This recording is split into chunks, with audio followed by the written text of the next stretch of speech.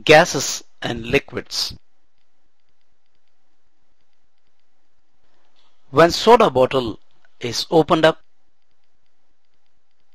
the carbon dioxide gas present dissolved in soda slowly escapes out.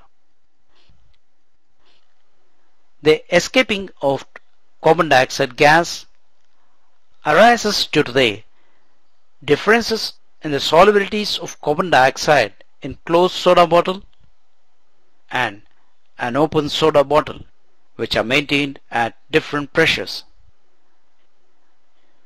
Thus, there exists an equilibrium between gaseous carbon dioxide molecules and liquid carbon dioxide molecules under pressure, represented as follows.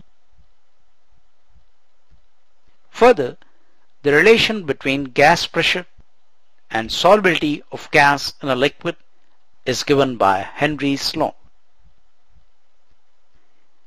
According to Henry's law, the mass or concentration of gas dissolved in a given solvent is directly proportional to the partial pressure of gas above solvent.